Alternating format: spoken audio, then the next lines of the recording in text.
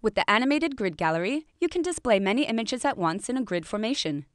This gallery will function as a slideshow, allowing you to show multiple images on one slide. You'll be able to navigate through the gallery's pages manually, or you can set it to autoplay. Just select the gallery and customize it via the settings on the left. Click Organize Images to upload and add your own. Then you can choose how many images you want to display per row and per column. You can also set your margin size between the images here. And now, choose a transition for when you move between the gallery's pages. Just pick one from the drop-down menu. And then choose the duration of the transition by dragging this bar here.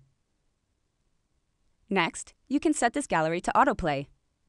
And choose the pause duration between the slides.